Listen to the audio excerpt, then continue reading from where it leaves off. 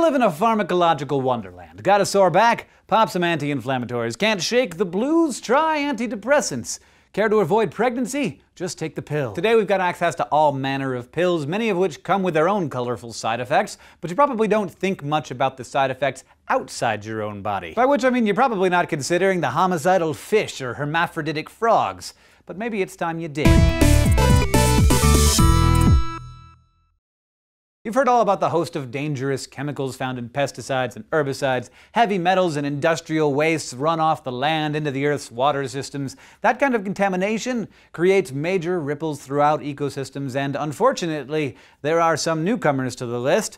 Pharmaceutical drugs. Yes, with all those pills, trace amounts of drugs get peed out every day, and scientists are seeing a rise in concentrations of those drugs in our water. And these chemicals, particularly estrogen hormones and antidepressants, can seriously affect aquatic animals. Antidepressants are the most commonly prescribed medication in the United States. Also, the most documented pharmaceutical contaminants in our waterways. A new study shows that when male fathead minnows were exposed to levels of Prozac found in some wastewater, they became aggressive, even killing females in some cases. The researchers said the drug seems to scramble the brains of the developing fish, disrupting how their brain genes are expressed and noticeably changing their behavior. Another study exposed PERCH to a common anxiety medication and watched timid fish grow bold, reckless, antisocial, and ravenous. And yet another study exposed zebrafish to levels of ibuprofen similar to what's found in some municipal wastewater, and found that males significantly lost interest in courtship behaviors.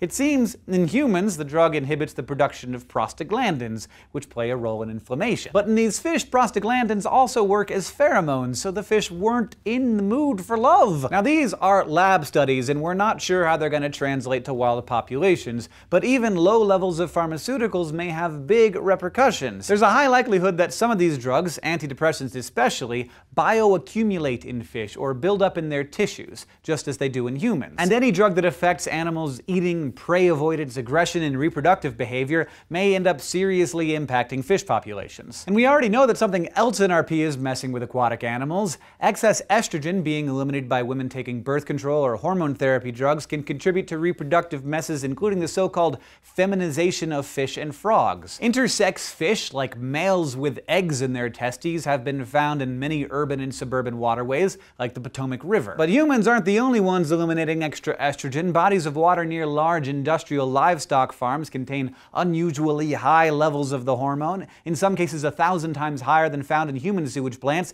due to both natural and synthetic hormones flushed in cow waste. Some of these hormones leach into soil and groundwater and could contaminate drinking water for humans. Exposure to excess estrogen increases women's risk of breast and ovarian cancer and can lead to smaller genitals and lower sperm count in males. So that should be enough to worry you no matter what your gender. The U.S. Environmental Protection Agency labels pharmaceutical contamination as an emerging concern and believes some drug chemicals may pose risks to wildlife and humans. Although compounds in waste drinking water are not federally monitored, a dozen pharmaceuticals are currently on the EPA's contaminant candidate list, which may lead to future regulation under the Safe Drinking Water Act, and it called for more advanced water treatment facilities. Either way, the evidence suggests that we may need to look more closely at the importance of the non-lethal pollutants in our own waste. Just because it leaves the body doesn't mean it leaves the planet. Thanks for watching this episode of SciShow. If you have any questions or comments or ideas for us, we're on Facebook and Twitter, and of course, down in the comments below. And if you want to keep getting smarter with us here at SciShow, you can go to youtube.com/SciShow and subscribe.